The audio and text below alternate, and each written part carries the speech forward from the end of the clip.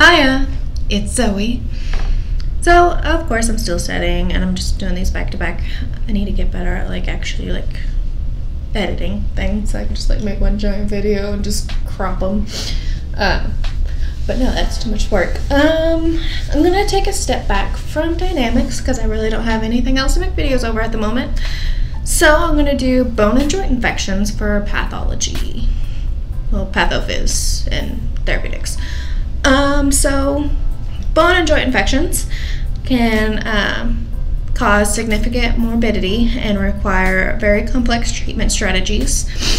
And treatment often includes both surgical and long-term IV and antibiotics. Some bone and joint infections include septic arthritis, osteomyelitis, and prosthetic joint infection. Current concerns with treatment include ESBL-producing organisms and carbapentamases. So, starting off with joint infections such as septic or infectious arthritis. The etiology. Infection with microorganisms, usually in a single joint. For example, monoarticular infections, but can affect more than one. Usually caused by bacteria, but can also include fungal and mycobacterial infections. They often occur in individuals older than 16 years, but occur about 25% in those less than 15. They most commonly affected joints are the knee, which is the most because it's probably one of the most weight-bearing, followed by hip, ankle, elbow, wrist, and shoulder. Some risk factors for adults, ages greater than 80 years, diabetes, pre-existing arthritis such as rheumatoid arthritis, prosthetic joints, IV drug abuse, skin infection and cutaneous ulcers, recent joint surgery, and distant infection, as well as some others such as animal bites, other trauma, or indirect inoculation during surgery. Some of the causative agents, so starting off with the gram-positive is Staph aureus, which is the most common cause in most age groups and can be caused by skin infection, previously damaged joint, prosthetic joint, or IV drug use. Coagulase negative staphylococcus are usually due to a prosthetic joint. Streptococcus is the second most common organism. You see strep pyogenes is very common in children less than 5. And as well as some strep pneumo, and group B strep is common in infants. Gram-negative E. coli is common in the elderly, IV drug users, and the seriously ill. Pseudomonas aeruginosa is for IV drug use. It's not for IV drug users, but you see it commonly in IV drug users or penetrating trauma through the shoe. Neisseria gonorrhea is one of the most common cause of septic arthritis in young sexually active adults. And you can also see Haemophilus influenza, Pasteurella multicida, and Echinella cordens. And the fungi that you can see is just any fungal species for patients in an immunocompromised state.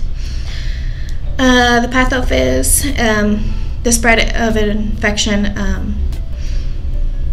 is usually from an adjacent bone infection, direct contamination of the joint space, and hematogenous dissemination, which accounts for the majority of infections. Usually the synovial fluid is highly vascular, and there's no basement membrane so organisms in the blood can easily get into the synovial fluid. When bacteria gain access, they then multiply and produce a persistent purulent effusion within the joint. If effusion is present greater than 7 days, then damage can occur. Effusion promotes cartilage destruction by an increased leukocyte enzyme activity, and the proteolytic enzymes within the effusion and pressure necrosis can lead to cartilage and bone damage. Clinical indication is fever, painful swollen joint in the absence of a trauma, and symptoms are minimal in order and older immunosuppressant or debilitated patients. Physical exam, you usually see a fusion, restriction of joint motion, tenderness, and warmth. So the diagnosis of septic arthritis, some of the laboratory findings. So if you run a WBC with differential, you see an increase of white blood cells and a left shift. Gram stain, you need to do blood cultures. You need to aspirate the joint, and some non-specific diagnostic markers such as ESR and CRP. So with the just something to kind of tell you what is going on with the synovial fluid analysis. So so normal. I'm going to start off with normal, okay? So the volume is usually less than 3.5 mils. Clarity, it's usually transparent. Color is clear. Viscosity is high. The white blood cells is usually less than 200. Polymorphonucleic neutrophils is less than 25%. Cultures are negative. Total protein is 1 to 2. And glucose is nearly equal to the blood. In inflammatory or gout, the volume is often greater than 3.5 mils. It's the clarity, it's usually translucent and opaque. Color is yellow to opalescent. Viscosity is low. White blood cells are anywhere from 1,000 to 100,000. PMNs, which is neutrophils, is greater than or equal to 50%. Culture is negative. Total protein is 3 to 5. Glucose is greater than 25 milligrams, lower than the blood. And then for septic arthritis, the volume is often greater than 3.5 mils. It's usually pretty opaque in terms of clarity. The color is usually yellow to green. The viscosity is variable.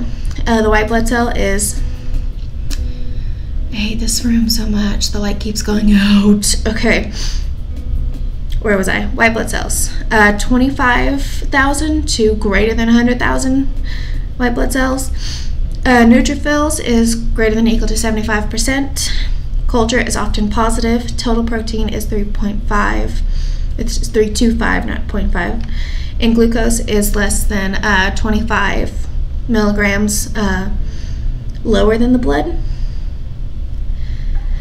So the treatment approach for septic arthritis is using appropriate antibiotics, which is based on the likely organisms suspected, gram stain, and clinical presentation, as well as joint damage. So you need to do a closed needle aspiration, which is recommended for all infected joints except for the hip.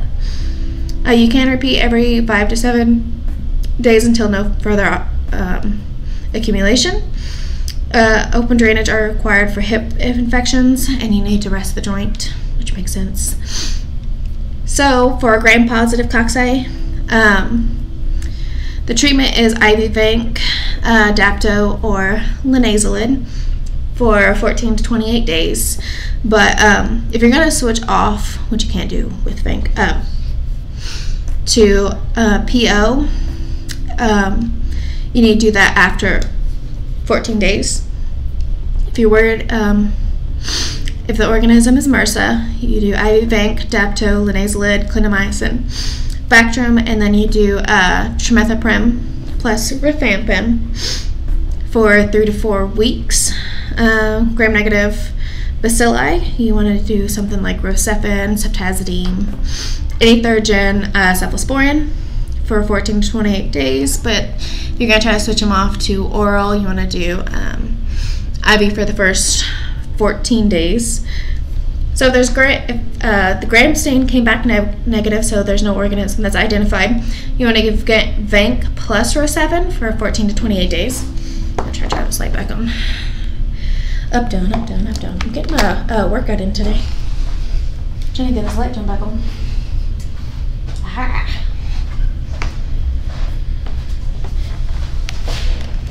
Monitoring resolution signs and symptoms of infection, as well as the antibiotic toxicities. So with vancomycin, you want to monitor renal dysfunction and Bredman syndrome. Daptomycin, vomiting and diarrhea, constipation, increased CPK, and anemia. Linezolid, you want to monitor for a headache, thrombocytopenia, leukopenia, increased transaminases, slight risk of serotonin syndrome with other serotonergic agents. Clindamycin, you mainly want to look for GI disturbances. And Bactrim, you want to look for a rash, increased potassium, leukopenia, and renal dysfunction.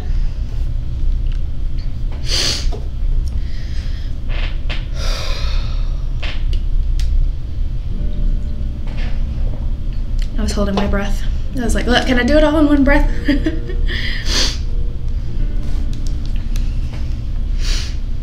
Oh, what are you doing?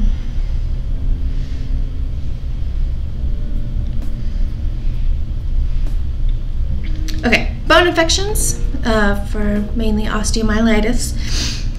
Osteomyelitis is infection of the bone with subsequent bone destruction, around 20 cases per 100,000. Acute is diagnosed within like 2 weeks of the onset of symptoms, and a chronic is greater than 2 weeks since the onset of symptoms and can persist for years, have some treatment failures, and some relapses are very common with it. The recurrence rate is about 20%. Characteristics, so you can have a myotogenous, contagious, or vascular insufficiency to help it spread. So for the hematogenous spread, it's a spread of bacteria through the blood stream from a distant site.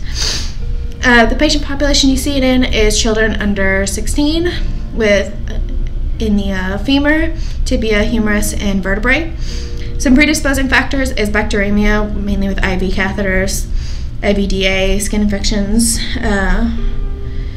URI, as well as sickle cell anemia. The contagious spread is a spread of bacteria from an adjacent tissue infection or by direct inoculation. You usually see it in adults 25 to 50 years in the femur or tibia and skull, or femur and tibia skull. So I think like the top, put the tibia, I think, maybe. Open reduction of fractures is a predisposing factor. Fractures, gunshot wound, dental sinus infection, and soft tissue infection. And lastly, vascular insufficiencies, infection that results from insufficient blood supply to fight the bacteria. Mainly see it in patients greater than 50 years of age. Some predisposing factors is diabetes, PVD, and post-cabbage, so sternostomy.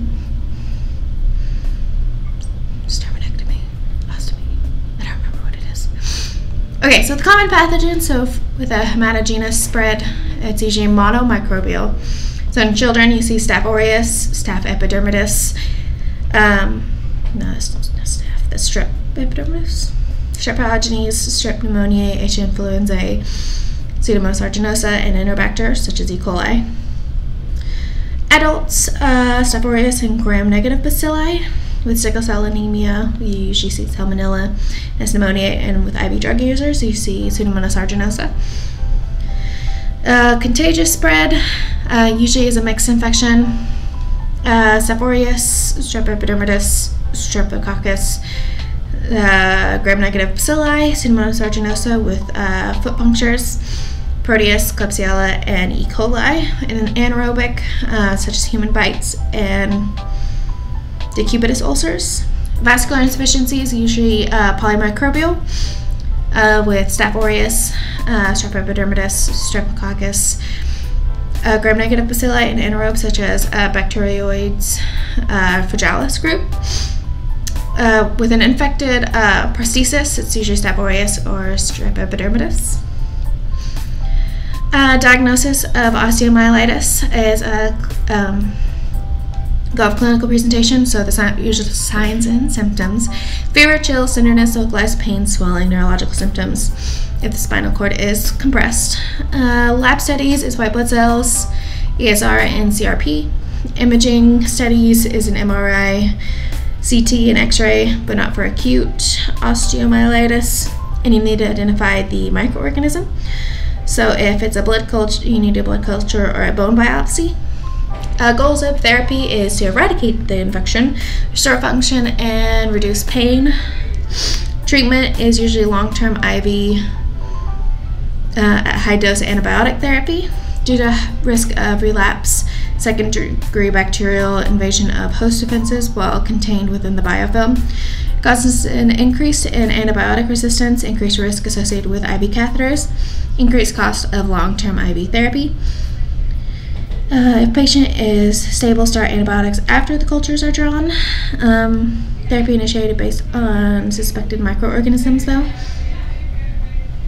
So for newborns, the likely organism is Staph aureus, group B strep, and E. coli. So the antibiotic you would use is ampicillin or oxacillin plus cefotaxime. Children less than or equal to 5 years of age. If they're vaccinated for H. influenzae, it's usually type B Staph aureus or strep. So you treat it with ampicillin, oxacillin, or Ancef. If they have not been vaccinated, you want to use vaccinate against H. influenzae. You want to use cefuroxime. If the children are greater than 5, the most likely organism is Staph aureus. And you want to treat it with ampicillin, oxacillin, and Ancef. Adults, usually Staph aureus, ampicillin, oxacillin, or Ancef. IV drug use is Pseudomonas. You want to use Cipro, ceftazidime, or cefepime. Patients with sickle cell, it's usually salmonella. You want to treat it with either Versifen or cefotaxime. Patients with vascular insufficiencies, for gram-positive and gram-negative organisms, ampicillin or oxacillin or Ancef plus ceftazidime or cefepime. If anaerobes are suspected, you want to do cefotetan or Clinda plus ceftaz or cefepime. Treatment duration, if it's acute, you can do 4 to 6 weeks IV or PO, but 8 weeks if it's MRSA. Chronic, you want to do 6 to 8 weeks of IV therapy plus 3 to 12 months of oral therapy. If a debridement is not performed, it's 6 to 8 weeks plus an additional 1 to 3 weeks of oral combination therapy with rifampin and an additional susceptible oral agent. So if it's MRSA, you can either do Vanc for greater than 8 weeks, Dapto for greater than 8 weeks, Bactrim for greater than 8 weeks, linezolid for greater than 8 weeks, and clindamycin for greater than 8 weeks. Some recommend additional 1 to 3 months or longer with rifampin, plus an additional agent based on susceptibilities. Oral therapy for osteomyelitis is a criteria for effective oral therapy, which is a confirmed osteomyelitis adherence is ensured. Initial clinical response to IV antibiotics and suitable oral agent is available.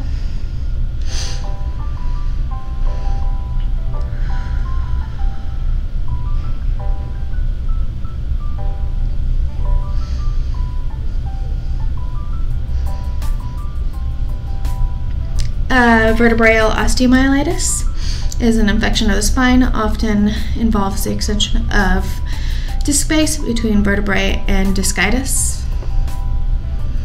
Significant M&M. Risk factors is age,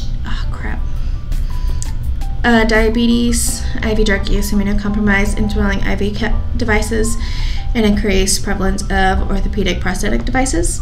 Causes is infection spread from a transient bacteremia, infection from a distant focus of infection, trauma, or surgery. Most common organism in the vertebrae is Staph aureus. If it's UTI based, like if it's the patient had an untreated UTI and it moves, you mainly see gram-negative bacilli and enterococcus. Diagnosis and treatment. So clinical indication is some very vague symptoms such as back and neck pain with or without fever. Lab studies, aspiration of the disc space or vertebral bone, positive blood culture, increased CRP and ESR. Treatment is based on pathogen and treatment duration is 6 to 12 weeks. All right, lastly is the prosthetic joint infections. Definition is the presence of sinus tract that communicates with prosthesis. Acute inflammation on histopathology examination of periprosthetic tissue at the time of surgical debridement or prosthesis removal, which is highly suggestive. Prevalent without another known etiology surrounding the prosthesis, which is you need definitive evidence. 2 or more intraoperative cultures or combination of perioperative culture that yield the same organism. Growth of a virulent microorganism in a single specimen of tissue biopsy or synovial fluid. Etiology, prosthetic joint infection is infected by either a contagious spread or a metagenous spread.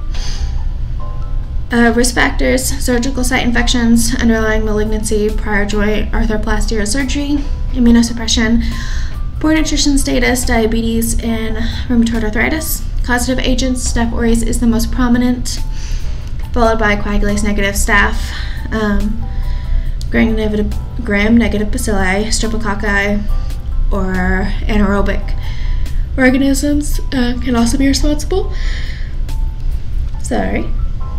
Diagnosis or the workup of the patient. History of physical information about the prosthesis, signs and symptoms such as joint pain, immobility with swelling, erythema, and possible fever. Lab studies, CRP, ASR, if both are abnormal, PJI is likely. So from a joint fluid analysis, it should be performed in all patients with suspected acute PJI unless diagnosis is evident clinically and surgery is planned and antibiotics can be safely withheld prior to surgery. Plain X-ray images such as a CT, MRI, and PET are not routinely recommended. Blood culture only if patient is febrile, experiences acute onset of symptoms, or has a suspected pathogen that would make bloodstream infection more likely. Goals of therapy: eradication of infection, preserve mobility, and relieve the pain. So if it's MSSA, so if it's someone is at the door. It was like, oh dang, I'm gonna stop early. Staphylococci, methicillin susceptible Staph aureus. You want to treat with nafcillin, Ansef, or Rocephin. An alternative is Vanc, Dapto, or linezolid, and you want to give rifampin with pathogen-specific IV antibiotic therapy. MRSA, the drug of choice is vancomycin. Some alternatives, though, is Dapto and linezolid, and you also want to add rifampin to pathogen-specific regimen. Enterococcus, which is penicillin susceptible, you want to do penicillin or ampicillin. An alternative treatment is Vanc, Dapto, linezolid. You also do want to do 4 to 6 weeks aminoglycoside, which is optional. So like gin, amikacin, stuff like that. Enterococcus that is penicillin resistant, you want to do vancomycin. An alternative agent is linezolid, and 4 to 6 weeks additional aminoglycoside is optional. The light went out again.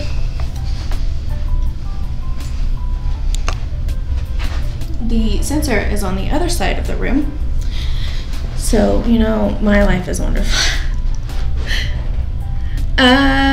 If it's Pseudomonas aeruginosa, the preferred treatment is cefepime or Marum. Alternative agent is Cipro or ceftazidime, and you can do 4 to 6 weeks of aminoglycoside. Enterobacter, preferred is cefepime and Marum, with a alternative treatment being Cipro for 4 to 6 weeks. Enterobacter SC, IV beta-lactamase based on in vitro data, or Cipro for 4 to 6 weeks. Beta hemolytic strep, you want to do penicillin or Rocephin. An alternative is vancomycin. But you really only want to do vancomycin if there's a case of allergy. And the total treatment duration is 4 to 6 weeks. P. acnes. I don't even want to try to say the first word. Say penicillin. Preferred treatment is penicillin with rifampin.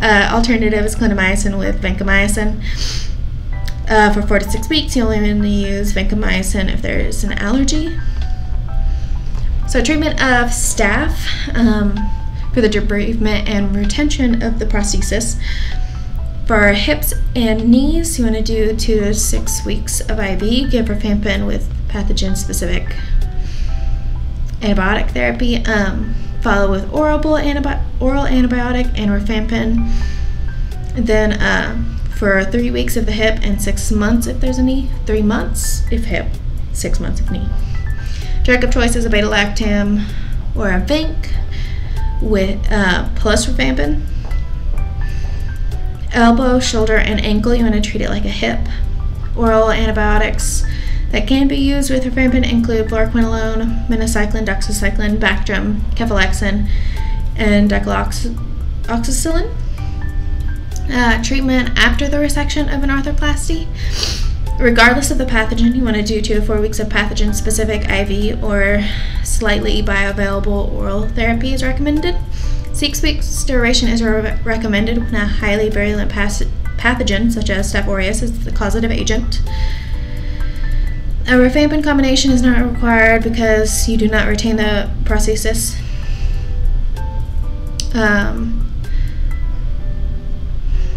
Not required because there is no retained prosthesis present to provide environment for a film formation. Only 24 to 48 hours of antibiotic required after amputation if all infective tissue is removed. Adverse drug effects. So with rifampin, you see hepatotoxicity, can cause a red-orange discoloration of body secretions. And rifampin is a potent CYP3A4 reducer, which causes multiple drug-drug interactions, such as with birth control. So patients on birth control, you're going to have to be like, you're going to got to stop that for a minute. I'm sorry. Use something else. With fluoroquinolone, you see photosensitivity, headache, and nausea. And clindamycin, you see a GI disturbance. Alright, that is all for bone and joint infections.